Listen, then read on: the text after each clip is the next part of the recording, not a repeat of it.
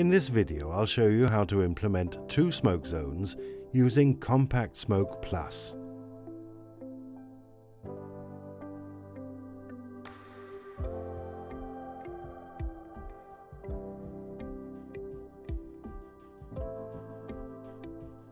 For this installation, you need the WSC310 CompactSmoke Plus version panel, 2 actuators representing the 2 smoke zones, the WLA331 rain sensor, 2 WSK501 brake glass units, 2 WSK103 manual override switches, the WSA333 cable gland set, the WSA310 smoke detector, and the end module for the fire alarm system.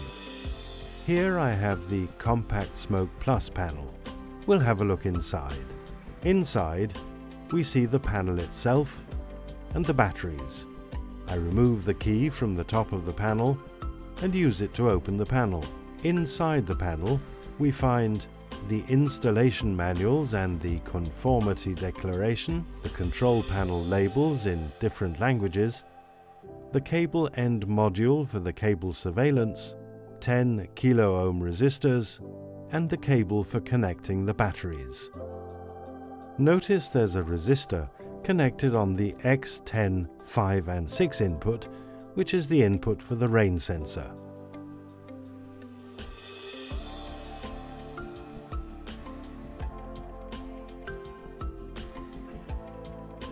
I'll now start implementing the 2 smoke zones. I'll first connect the 2 actuators. The first actuator is going to run in motor link mode. I connect the cable cores in this order: white, green, brown, in S1X1. The second actuator will run in standard 24 volt mode. In this case, I'll remove the cable end module and connect it back at the end of the actuator cable as close as possible to the actuator. I have 3 cable cores from the panel to the junction box, and from the actuator to the junction I have only 2, the plus and minus 24 volts. The green cable core is not connected. Now I'll connect the cable to the panel in the same order: white in terminal 1, green in terminal 2, and brown in terminal 3. The WSK103 manual override switch. Inside, we find the installation manual, the cable, and the switch itself. Next, I'll connect the manual override switch to the panel for Zone 1. This will be connected to S1X3. The WSK501 brake glass unit. I take the brake glass unit out of the box. There's also an installation manual and the brake glass unit labels in different languages. I remove the key from the back and use it to open the brake glass unit. Inside, we see a label with the serial ID of the product that can be used later to identify this unit. The WSA310 smoke detector. I take it out of the bag. Inside, we have the installation manual and the smoke detector itself. I remove the plastic on top. This is how it looks inside. For smoke zone 1, I've made these connections to the brake glass unit. WSK cable link into terminals 1, 2 and 3, and the smoke detector in terminals 7 and 8. When you connect smoke detectors, remember that on the last smoke detector you must connect the 10 kilo-ohm resistor.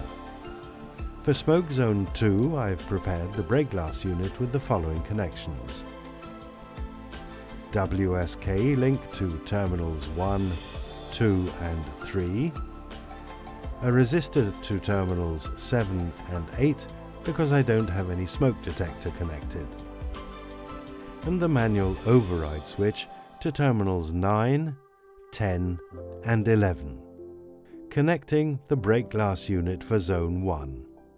I have the plug prepared, so I push it in on terminal S1X5 and I plug the brake glass unit for smoke zone 2 on terminal S1X6. The smoke detector for the smoke zone 2 will be connected directly to the panel. Because there's only one sensor, I've connected the 10 kilo ohm resistor on it. I'll connect it now to terminal S1X7. The WLA331 rain sensor. We open the box and inside we find the installation manual, the fixture for fixing the rain sensor on the roof, and the sensor itself.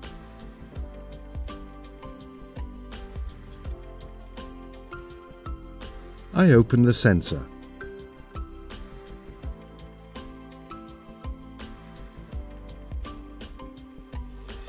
And inside we find the screws to close it,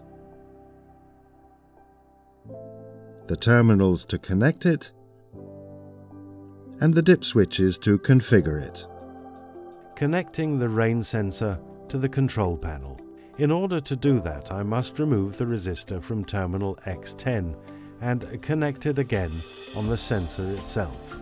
As we can see here, I've connected the resistor to the terminals 3 and 4 on the rain sensor and the cable leading to the panel into terminal 1, 2 and 3. I'm now connecting the rain sensor to the panel, the black cable core, the common input, to terminal S1X10-6. The signal for the rain sensor, blue cable core, to the terminal S1X10-5. And the brown cable core, which is the plus 24 volts, to S1X10-4.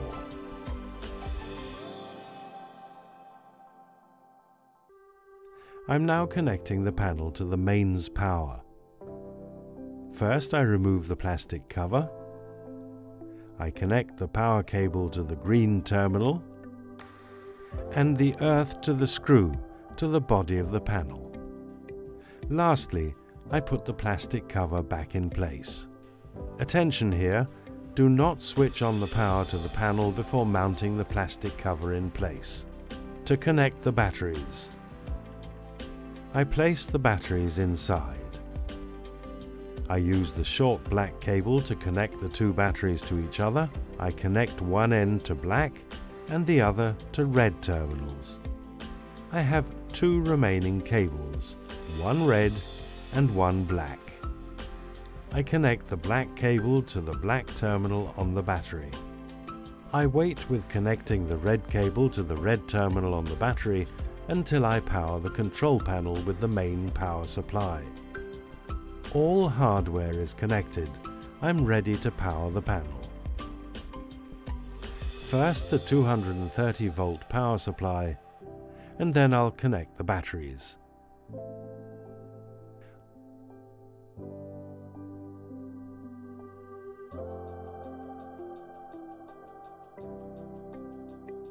I can now configure the CompactSmoke Plus panel through the touchscreen to implement the two smoke zones. I first log into the system. I press the key. The default code is 4321. On the screen, you'll get this text box with login level 3. Now I can start the configuration. I'm selecting the configuration menu. I'll start with the motor line configuration. I'm going to configure motor line 1. I want motor line 1 to run in Motorlink mode, so I select Motorlink. Now I'll let the panel discover by itself the number of actuators by pressing Discover. It takes a few moments until the panel discovers the number of actuators. The panel found one actuator connected. We read here expected number of motors, 1. The next thing I want to do is to associate the motor line with the motor group. In this case, the number 1 is OK, so I leave this setting. So motor line 1 will be associated with motor group 1. I now continue with the configuration of the motor line 2, which I want to run in the standard plus-minus 24 volt mode. So I select plus-minus 24V motor mode. Next, I'm setting the motor configuration to 3-wire cable monitoring. I must set the stroke time to the time it takes for the actuator to open from fully closed to fully open. For our actuator that I'm using in this example, it takes 40 seconds. I want to associate motor line 2 with motor group 2, which is the default setting. Now, motor line 2 is also configured. In order to test if the configuration is correct and the actuators are working, I can use the up and down buttons on the controller. If I press up, the 2 actuators are running.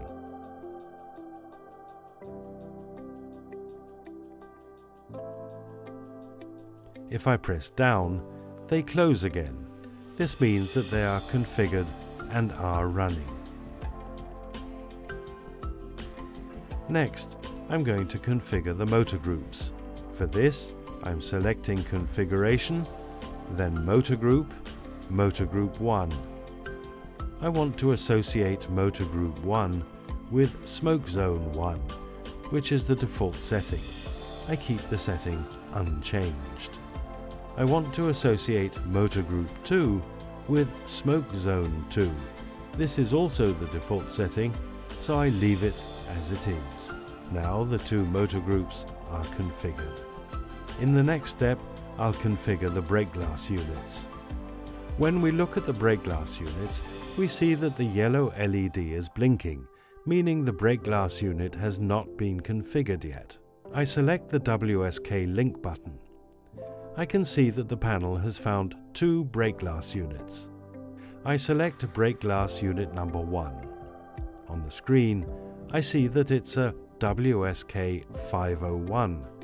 It has a serial number, so I can identify which is the brake glass unit that is number 1 in the list in the panel. That's one way of identifying the unit. I can also press the Reset button on the brake glass unit, and I can see that a blue circle appears on the button 1, meaning that the brake glass unit I'm pressing now is the brake glass unit 1 in the list on the panel. In this installation, brake glass unit 1 is the brake glass unit I want to use for the Smoke Zone 2.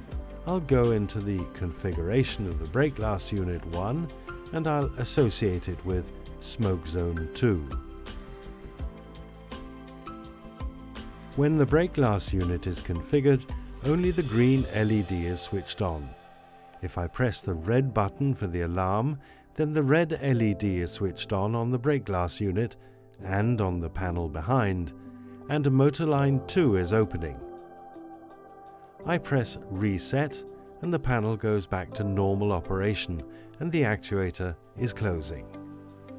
I'll now configure brake glass unit number 2 in the list. I want to use it to control Smoke Zone 1. I'll associate this brake glass unit to Zone 1. As you might remember, this brake glass unit has a smoke detector connected to it. I go down the list and I configure the smoke detector to be associated to the same zone as the brake glass unit itself. To test that the brake glass unit is configured correctly, I'll press the alarm button. We see that motor line 1 is opening. Press Reset. The panel goes back to normal operation and the actuator closes. I want to test that the smoke detector is associated with the same smoke zone, so I disconnect the sensor from its base and I can see that the yellow LED is switching on, indicating an error in the zone. Now I'll connect it back and the error disappears, returning to normal. Next, I want to configure the manual override switch. For this I'm selecting local input. I know that my manual override switch that I want to configure is connected to S1, X3, 1 and 2. I select S1, X3, 1. I see that it's associated with motor group 1 and the function is open, which is what I need it to be. The short output function is stop, which is also what I need it to be. I now select S1, X3, 2. It's also connected with motor group 1. The function is close and the short function is stop. In order to test, I long press the open button and I see that the motor line 1 is opening. A short push and it stops. Long press on the close and the actuator closes.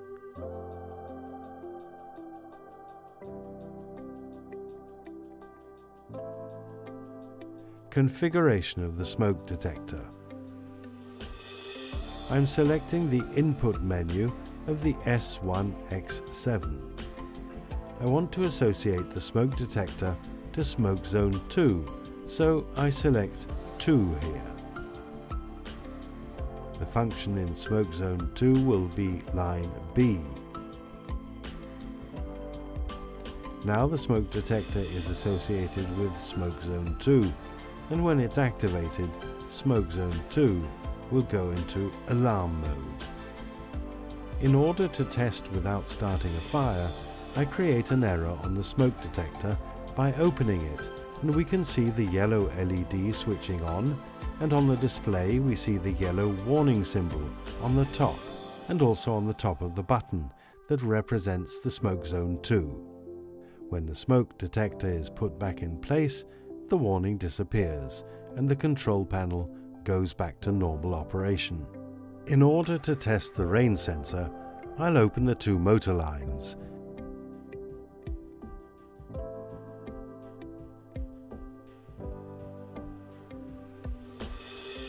And then I'll activate the rain sensor by holding my hand over it to create humidity. We see that the rain sensor has been activated and the actuators are closing.